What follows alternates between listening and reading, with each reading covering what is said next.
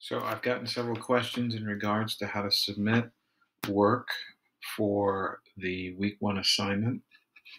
And obviously you'll have to photograph your drawing. And what I've decided on is a Dropbox feature. So if you go to Pilot and look at assessment, you'll see that you can choose from Dropbox.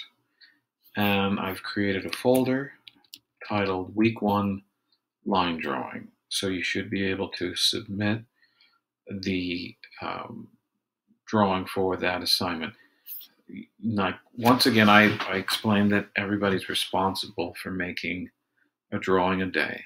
I realize there's some people that are waiting for their materials, as well as some difficulty in just being comfortable or familiar with the materials once one has them.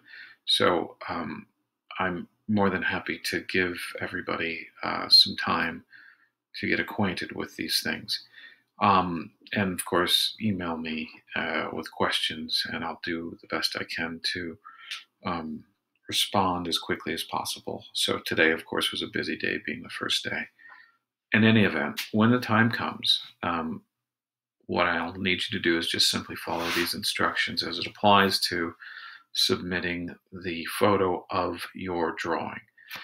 One thing that I do anticipate, and I'll make an attempt to address it now, is the photographing of one's work.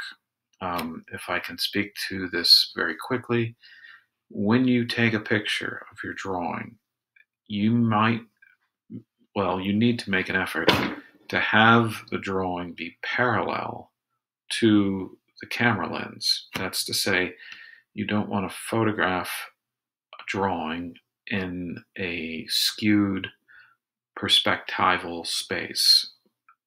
An example would be taking your drawing and then just simply laying it on the bed and photographing it as if it's going into space. You want it to be frontal. You want it to be positioned in the same way as you look at a computer monitor or your phone. That way I have a clear understanding of what was accomplished and there isn't any distortions.